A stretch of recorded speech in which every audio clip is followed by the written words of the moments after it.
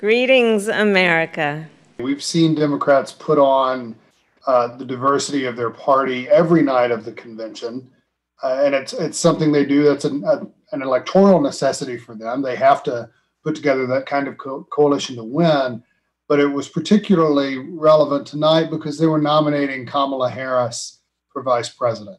And Senator Harris of California becomes the first Black woman to join a major party U.S. presidential ticket. We're all in this fight. You, me, and Joe, together. You had many powerful women in the party. Hillary Clinton, the 2016 presidential nominee. I wish Donald Trump knew how to be a president, because America needs a president right now. Nancy Pelosi, the two-time Speaker of the House.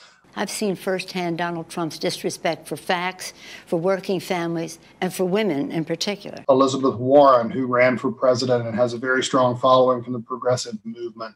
Our economic system has been rigged to give bailouts to billionaires and kick dirt in the face of everyone else. Barack Obama went full bore after President Trump.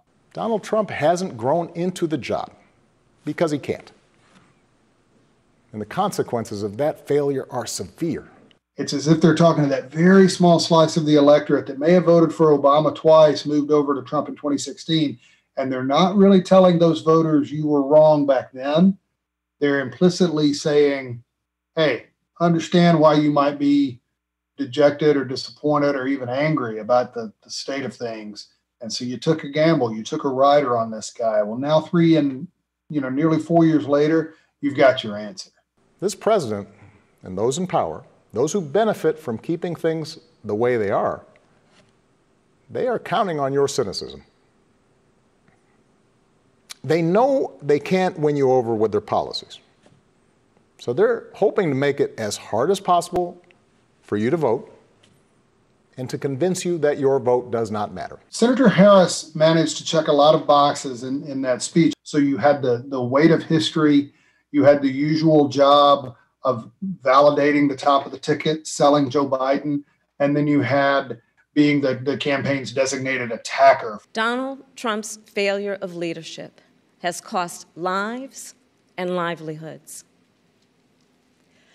If you're a parent struggling with your child's remote learning, or you're a teacher struggling on the other side of that screen, you know what we're doing right now is not working.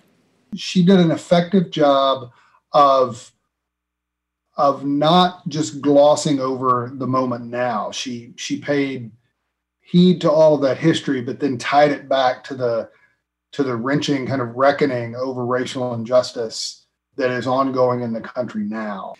And let's be clear, there is no vaccine for racism. We've got to do the work.